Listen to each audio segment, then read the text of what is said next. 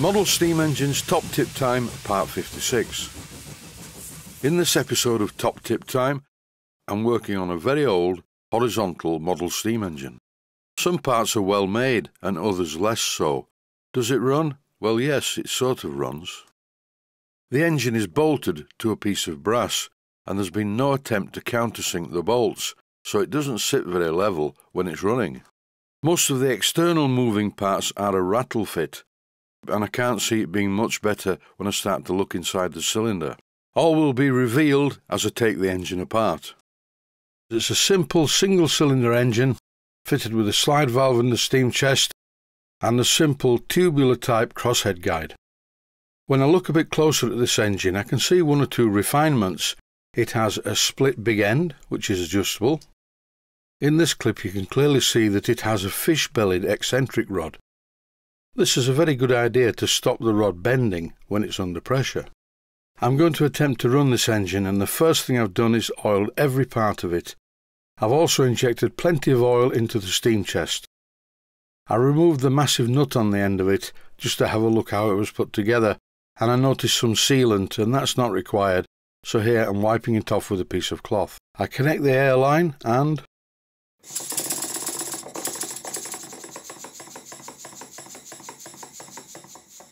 well, after a fashion, it runs. The owner of the engine said that it did a couple of turns and stopped and locked up, but I'm not finding that.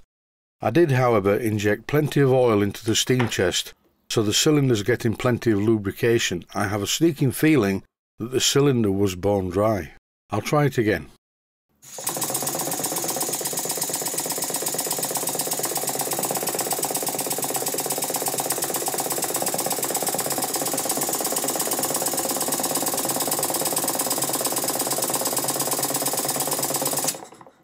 It's a bit of a rattler and things are moving around, but at least it does run. Looking at the amount of play on some of the components, the big end for instance, really does need adjusting. This is not going to be a rebuild. I'm going to repair this engine, so you won't know that it's been repaired. I'm not going to polish it up, I'm not going to clean it, because this is the way it is. I'm not being lazy, but the patina or patina, whatever you want to call it, is quite important on an engine of this age. However, externally it may look a bit rough. I'm going to work on the mechanical aspect of this engine from the inside. I'm going to start by removing the steam chest and having a look inside, and my small red plastic box is at the ready to accept all the parts that I take off the engine. When I look inside, I get quite a shock. There's a large spring, and someone's attempted to soft solder this to the valve spindle and the slide valve. Not a good start, really. As with most subjects, it's a good idea if you know something about what you're playing with. I've been playing with steam engines, well, forever, most of my life. I've had a lot of experience working with steam engines, and I do fully understand how they work. This is not good. A standard bolt which drives the valve. I will replace that with a proper pin. The outer edges of a thread on a bolt are less than perfect as far as being a bearing is concerned. With the slide valve and the steam chest out of the way, I can have a look at the port face, and for its age it's not too bad, but it needs a bit of attention. The port face isn't worn as bad as I thought it would be. I'm just cleaning it up here with a piece of Scotch-Brite to have a closer look at it, and it's really not too bad.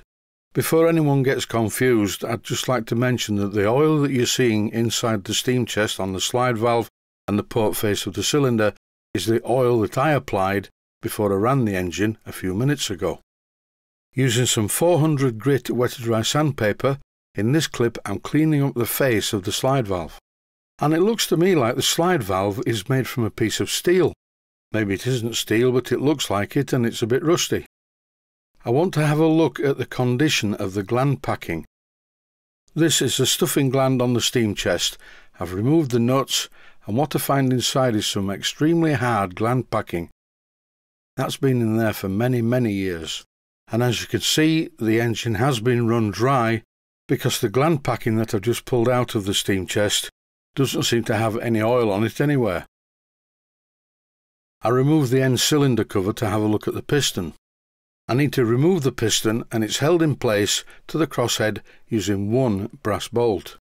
There's a matching flat on the piston rod, which is how it's held in place to the crosshead just by the pressure of this one bolt. A very simple principle, but it's worked fine for a lot of years. Once I removed the small bolt, I just slid the piston rod out of the crosshead. And here's the piston on the bench, looking quite scored. The owner only sent me the engine because there is a boiler with it, but I don't want to work on that, it's made from steel. Problem is, he only runs it on compressed air now. A small pot boiler supplying low pressure saturated steam would probably just about supply sufficient lubrication because the water becomes the lubricant. But obviously running the engine on compressed air, all the engine's going to get is air. Discounting the amount of oil I pumped into the engine, when I removed the soft packings from the piston, they were quite soft and really smelt of very old oil. But the combination of the graphite on the graphited yarn which you use for packings and the old oil saved the cylinder, I think. Basically the bearings need adjusting. The port face, the slide valve and the rod that operates the slide valve need a bit of attention. The piston needs repacking. The glands need repacking both on the piston rod and the valve rod. And then I have to make gaskets for both the steam chest cover, as well as both front and rear cylinder covers. The piston was in a bit of a mess. The only thing that saved the cylinder from being scored was the fact that there was some graphited yarn around this piston. You can see the score marks around the edge of the piston, but I think because the cylinder is made from cast brass, this must be harder than the ordinary brass. And thankfully the cylinder avoided the oil starvation very well. Over now to ye old Boxford lathe, and I'm going to fit the piston in the chuck and rotate it while simultaneously cleaning out the groove with the parting tool. Once I started cleaning the groove with the parting tool, I noticed that the groove itself was not in the centre of the piston. And the piston rod is not in the centre of the piston, but I'm not going to mess about with this because it's the way the engine's been for many years. The idea is not to remanufacture this engine, it's a sympathetic restoration. And I want to use as many of the original parts as possible. At this stage I made the decision to remachine the groove, so at least it was in the middle in alignment with the piston rod. The original piston is a bit of a rattle fit in the cylinder anyway. I could of course fit a silicone O-ring, but I'm not going to do that, because if ever that gets run without oil, it's not going to last very long. I now have a choice. I can use some graphited yarn like this, wound around the groove, which would be perfectly adequate, and this is a piece of old style graphited yarn, nothing like the stuff we buy today, which I really do not like. Instead I'm going to use some of this stuff. This is a piece of braided Teflon yarn. First of all, I give it a coating of steam oil, and then I tap the braided yarn into the groove. And once I get all the way round to the end, I cut it to length. Once the piston is in the cylinder, this Teflon coated yarn will seal it perfectly. Fitting the piston into the cylinder, it's actually quite a tight fit. You mustn't do this. Here I'm demonstrating what not to do by using a Stanley knife blade. This is a totally unsuitable tool for the job. Not only will it damage the Teflon coated yarn, it could damage the piston or the cylinder, or you may even cut yourself. You don't need a special tool like a piston ring compressor, just a cable tie like this. Pull the cable tie tight around the graphited yarn, and then using a soft piece of metal, this is a copper tube, tap the piston into place. Simple, cheap and effective, just like a girlfriend I once had. Initially the piston is quite a snug fit in the bore. This is what I need it to be. Now it's time to fasten the piston rod back to the crosshead. When tightening screws, make sure the screwdriver is in the centre of the slot, not like this. This is much better. And the piston rod is re-secured to the crosshead in exactly the same place as it was in the first place. Time now to look at the big end brasses. Before I start this job though, please be aware that this is a brass engine. These are not gunmetal brasses, they're actually made from brass. And brass does not wear very well. It's not suitable for bearing surfaces. Any speculation that this engine is an apprentice piece for powering a small workshop is complete nonsense. It looks to me like an engine supplied by either Bassett Loke or Stevens Model Dockyard that was machined by an amateur in a home workshop many years ago. These big end brasses are mainly worn in an end-to-end direction.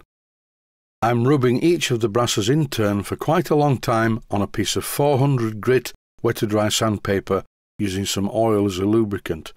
Some viewers may be thinking, well, how do I know how much metal to remove? I don't know really. I'm just doing what feels right. I've done this many times. Sometimes I use my 1-inch belt sander in severe cases. I think it's one of these things that's down to experience. The more you do something, the better you get at it. Well, usually. After removing some metal from each end of the brasses on a piece of wet-to-dry sandpaper, I thoroughly cleaned the parts. The big end brasses are now serviceable. There's still a bit of play that I've left on purpose. Once again, this is a brass engine, and I do not want the big end brasses to be too tight in this application. Time now for a bit of gasket making. This is the material I'm going to use. And this is a whole new technique to me. I saw it on John Mills's Double Boost channel, where he actually cut the gasket on the end of a cylinder with a ball peen hammer. I don't really want to do that because this is a brass engine. But at least this gentle hammering leaves a perfect imprint of the end of the cylinder on the gasket paper, as you can clearly see here. In my videos over the years, I've made a great deal of gaskets and I've videoed them, so if you're not sure fully how to do this, please watch some more videos. I've shortened this sequence, but if you watch it, you get the idea. Now it's time to refit the end cylinder cover complete with the gasket, and here I'm cleaning up the ends of the studs because they were just as they were sawn, very rough. I'm being very careful with this. It's a cutting wheel in my Proxxon motor tool. For a while at least, the ends will be shiny, but they'll soon go dull. That's it for this episode. In the next one, I'll be working on other parts of the engine and making it run properly. Stay safe, stay healthy. Thanks for watching, and I hope you found it useful. Please take the time to visit my Mainsteam Models website and click on the section of the website that says Video Playlists. And by doing that, you can find other videos that you may like to watch. And by using the playlists, you can actually watch the videos back to back.